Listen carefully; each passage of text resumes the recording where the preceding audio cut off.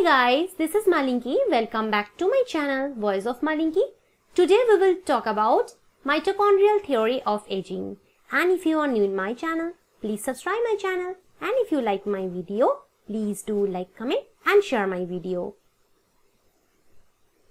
So in the 1950s, Denham Harman proposed the free radical theory of aging. Now, mitochondria are cell organelles which function to provide the cell with energy by producing ATP. During ATP production, electrons are transferred through the electron transport chain from NADH and FADH2 to oxygen, reducing oxygen to water.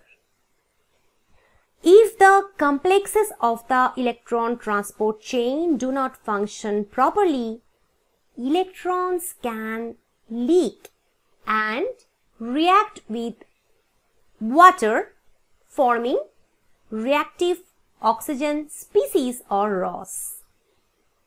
Normally, this leakage is low and ROS is kept at physiological levels. In fact, their presence at low levels lead to increased lifespan by activating transcription factors and metabolic pathways involved in longevity.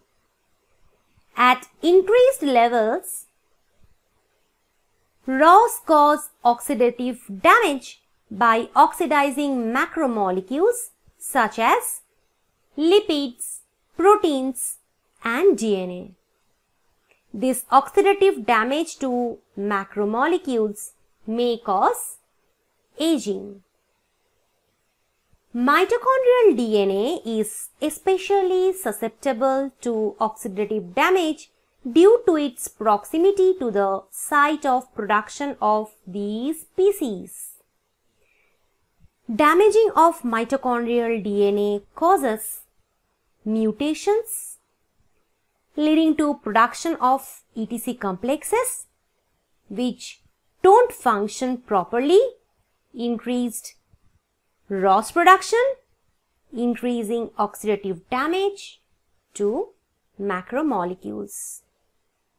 And all of these will ultimately increase aging process.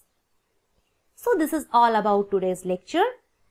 Hope you liked the lecture. Thank you.